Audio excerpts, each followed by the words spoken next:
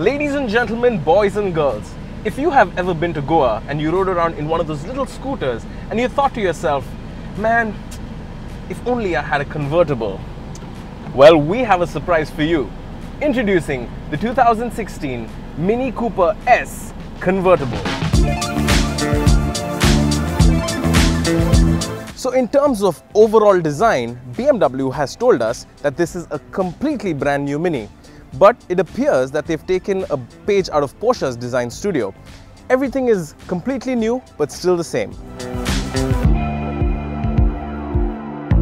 Okay, so we're doing a little road trip all the way to Varna to get an idea of what this new Mini is all about. So first impressions, it looks quite different from the earlier car. It's still a Mini, but it's much bigger, it's a lot more aggressive. It's not cute anymore.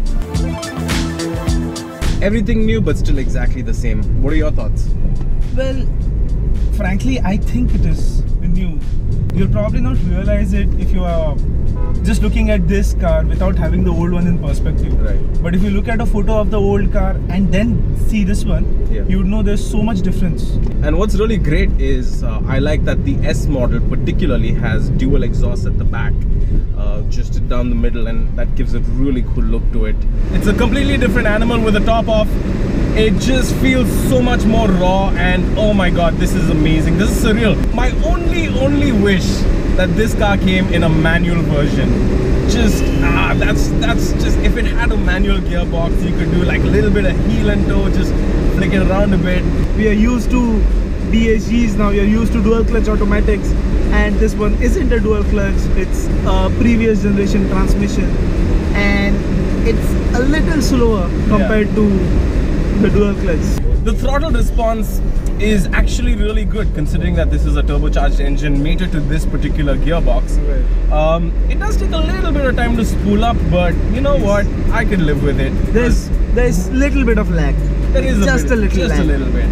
The bite point of the brakes is really great. It's quite progressive, gives you a lot of feel, and no complaints there in the braking department. So in terms of driving dynamics, they have really done a fantastic job. It does feel like a go-kart. You can flick it around quite a bit. We had a little time on the twisties, and what I could tell is that this is a very sorted chassis.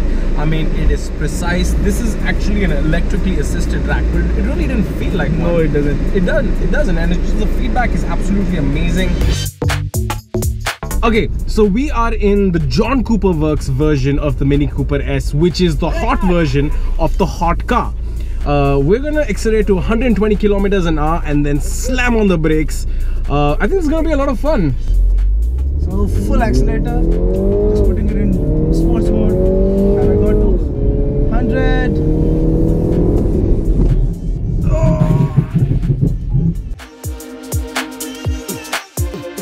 So we've just spent the whole day with the MINI Cooper S Convertible, and boy, I am completely floored by this machine.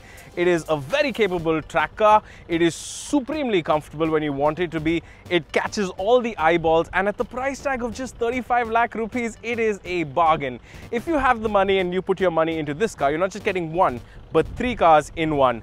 And I want one so bad. I think I'm just gonna go and see if I can sell my kidney somewhere. And do not forget to like, comment, share and subscribe to PowerDrift. Until next time, ladies and gentlemen, thank you so much.